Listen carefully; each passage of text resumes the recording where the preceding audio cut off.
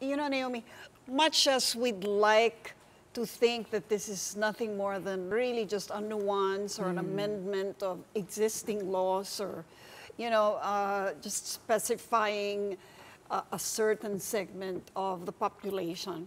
The truth is, a law like this will get to a very rudimentary problem, which is the definition of genders. Because right now, the Constitution only recognizes officially male and female. So well, when I don't remember if there's anything in the Constitution that says that. All official documents, only specify male, female. And yet, and the fact that there is no... but it doesn't deny the existence of members of the LGBTQ community. That's what I'm saying. So if you push for this bill, that means that even that will have to be changed. Not necessarily. To adapt to the SOGIE. Not necessarily. What we want this law to do is for our society to recognize difference in sexuality and in gender. Because we've always had that. I mean, in society, there have always been LGBTIQ people, even before the Spaniards came. There were already LGBT. We just knew them by a different name. Even in Filipino culture. Yes, there's the Babaylan, we have... but we've always had sex, what we call it, sex and gender diversity in society.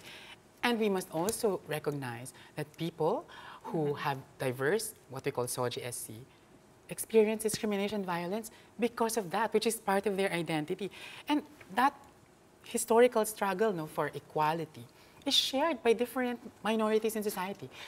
Persons with disabilities didn't have toilets. Black people didn't have toilets. Women didn't have toilets. But a lot of people forget that, you know, the fight for access to toilets have been won by different struggles of different sectors of our society. But you yourself said that this should go beyond exactly. Toilets, That's right? why we're saying that the framing of this discussion should be around human rights for LGBTIQ people in our society. And obviously, a lot of LGBTIQ Filipinos are discriminated in their homes, in their schools, in their workplaces, even in public spaces. The main reason why that janitress was very cruel and inhumane towards Gretchen was because she felt that that's how LGBTIQ people should be treated.